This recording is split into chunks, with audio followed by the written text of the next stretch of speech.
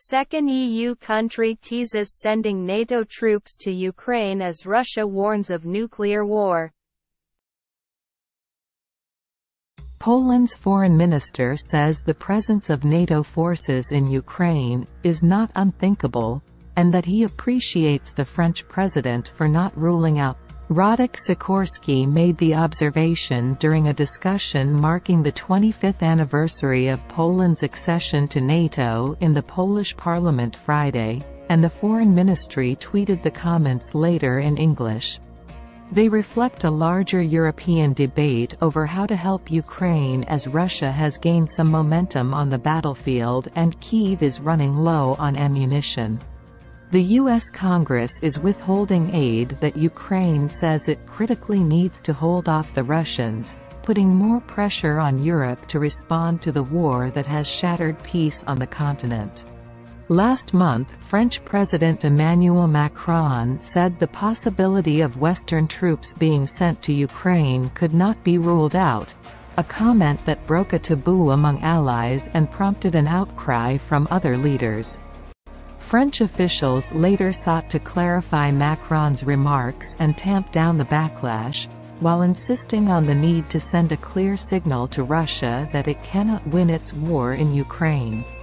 The Kremlin has warned that if NATO sends combat troops, a direct conflict between the alliance and Russia would be inevitable.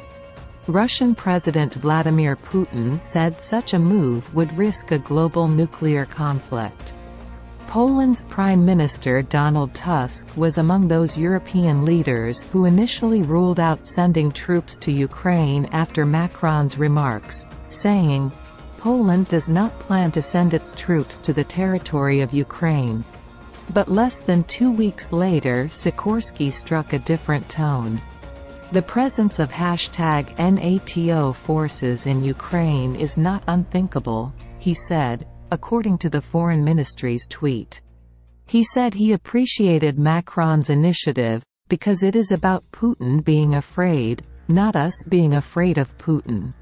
Sikorski's remark is part of a broader shift to align with Macron's position, wrote Phillips O'Brien, professor of strategic studies at the University of St Andrews, Scotland.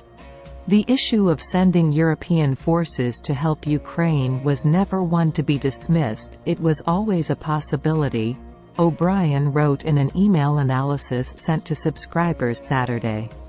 In fact, it has become more of one as the USA has stepped back and withdrawn aid. Europe is now faced with a terrible dilemma, watching Ukraine potentially run out of ammunition, or stepping in and helping Ukraine more directly. Polish President Andrzej Duda and Tusk will travel to Washington for a meeting at the White House on Tuesday, a visit the Poles hope they can use to spur the United States to do more to help Ukraine.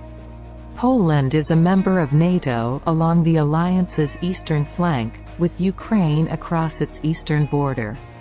The country has been under Russian control in the past, and fears run high that if Russia wins in Ukraine, it could next target other countries in a region that Moscow views as its sphere of interest.